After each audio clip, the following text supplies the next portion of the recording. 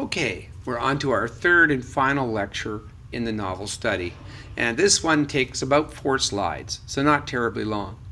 Up until this point, we've looked at the building blocks for a story, and particularly for a novel, things like characterization, dialogue, plot, and structure.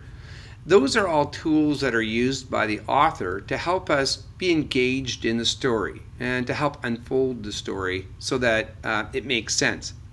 But really, authors in novels are interested in doing something more than telling a story. They're interested in enlightening us, or at least getting us to reflect on what it means to be human beings, the human condition, as we sometimes say. The plots and the characters are really nothing more than a tool or a vehicle for getting at those themes. The themes, those are the big ideas behind the work. They're the meaning behind the story. They're probably the reason the author actually sat down and created the story in the first place. These themes are profound and meaningful, and usually big ideas like love conquers all or you can't beat Mother Nature. Sometimes an author is explicit. In other words, the author tells us exactly what it is that they want us to think about. Sometimes they keep it simple and they have just one or maybe 2 themes.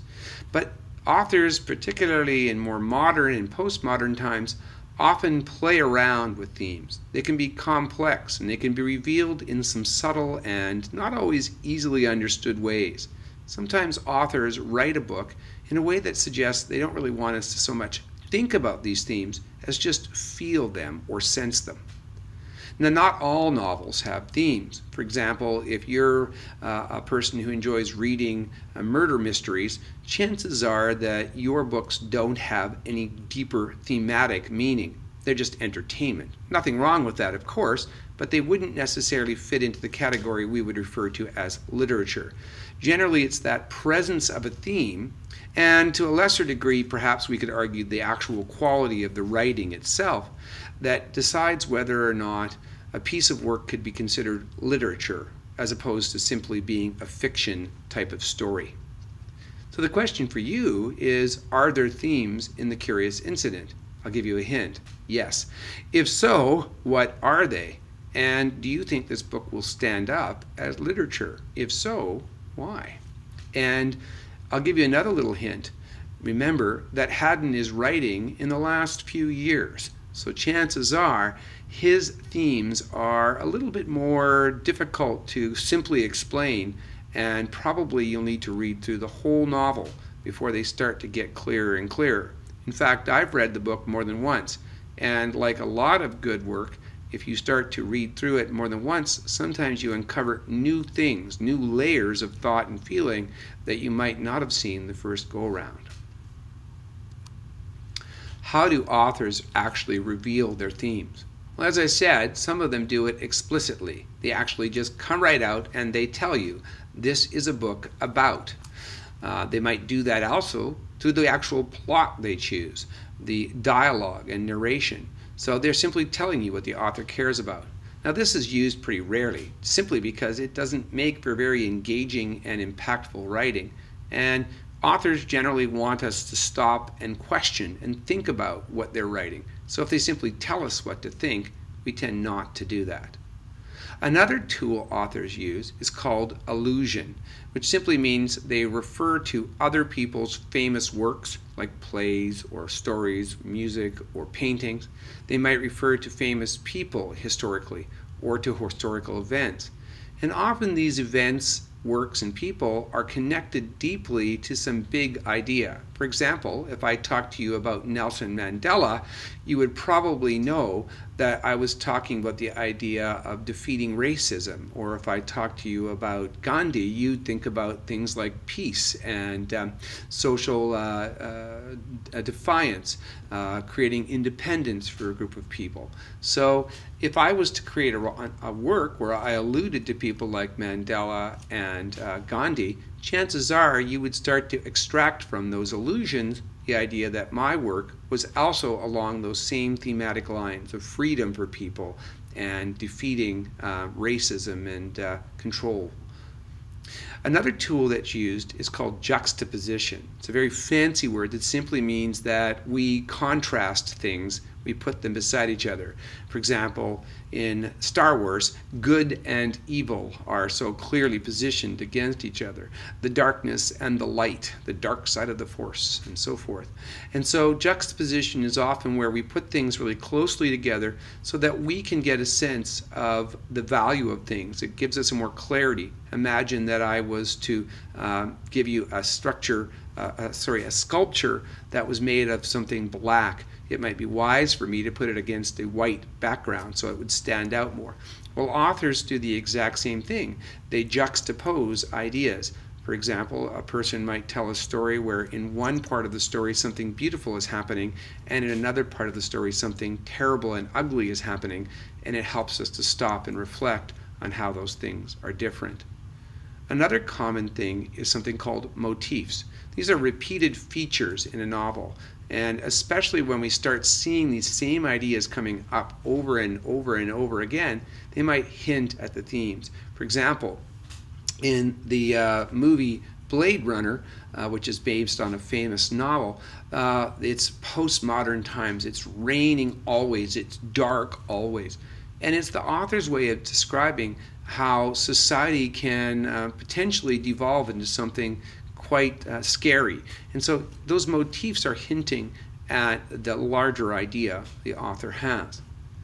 One of the most common ways that authors reveal their themes is through the use of symbols. Symbolism simply means we use often very traditional archetypes to represent things that are abstractions or ideas. For example, a ticking clock is a common symbol used to represent the passing of life. If you saw a cowboy with a white hat, you might think of a good person, a hero, or a knight with a black helmet might be considered to be an evil character. So symbolism is often used and it's interesting that throughout the course of history, we've really come to think of certain symbols as being meaningful across different cultural lines and even throughout different periods of time. And there's a name for those types of symbols. They're called archetypes, which simply means they're symbols that have really become widely accepted. And often authors combine all of these techniques to help us know what their themes are. So as you read The Curious Incident and any other novel you might be exploring, how does the author reveal the themes? And why does that author use the methods they do instead of simply using one or telling us what they want us to think about? One of the most important things in a theme is the concept of universality. Universal themes are big ideas that apply to all of us. It's this idea that everybody feels or thinks or is applicable to these ideas that makes them universal. They transcend time, geography, technology, and they usually even transcend the different religions and cultures of people. So, for example, falling in love is a concept that we might think of as universal. It was happening 100 years ago, 1,000 years ago. We would probably expect that it would be happening 2,000 years from now, that it happens in all cultures, all religions, and it's not affected by things like climate or geography or technology. Essentially, literature is about having us philosophize about those big universal concepts.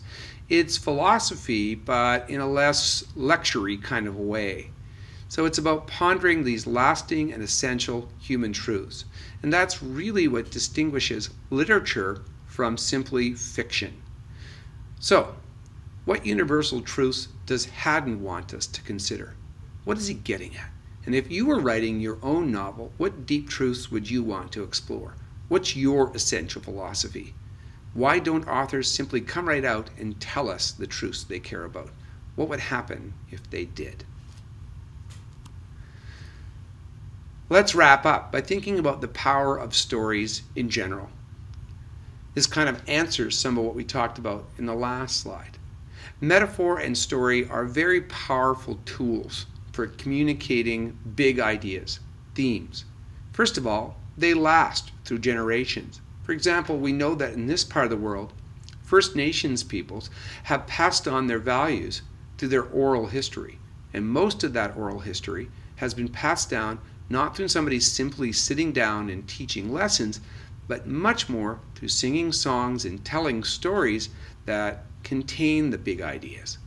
So these metaphors and stories can be rich with ideas and values, and they don't just have them as though they were listed. They combine the ideas and the values in a way that's quite unique. The stories themselves make us sit and listen. We begin to care about the actual ideas and the people in the stories. And if you've ever become kind of hooked on a television program, you know what I mean. You can sort of get to know the characters as though they were real people and start to think about what matters to you because of what's happening to these fictitious people. Stories say things that are not easily expressed in direct ways, kind of the big meanings between the words. And that's something that stories and novels and plays are capable of doing that a lecture or a science experiment cannot. So, after you read The Curious Incident, consider how much you liked it. But don't just think about it in that basic, it was fun, or it was enjoyable, or it was pleasant way. Yes, ask yourself, did you enjoy reading it? But then think, was that a result of the actual plot, the story itself? Was that interesting? Was it the theme? Was it something else? Or was it a combination of those things? Think for a moment about your favorite works, even if they're not novels, for example, movies and television programs, and think about how they have impacted your thinking and values. We often really give a lot of credit to our family, maybe our church, maybe our teachers, for how they have impacted our values and our thinking. But have you been deeply affected by things you've read or seen even on TV or in a movie theater? And do you think you can now tell the difference between fiction in general and literature? As you go forward from this course, I hope that you'll begin to appreciate and explore the things you read at a whole new level, so that you're not just getting the enjoyment, but also that you take a moment and ponder what you're reading to get the deeper meaning that is expressed by the author. Thank you so much for listening to the 3 lectures, and proceed with your novel study. As you're going through and doing your journal, I welcome you to send me your journal in different segments so that I can give you feedback and so that we can discuss it. Thanks and good luck.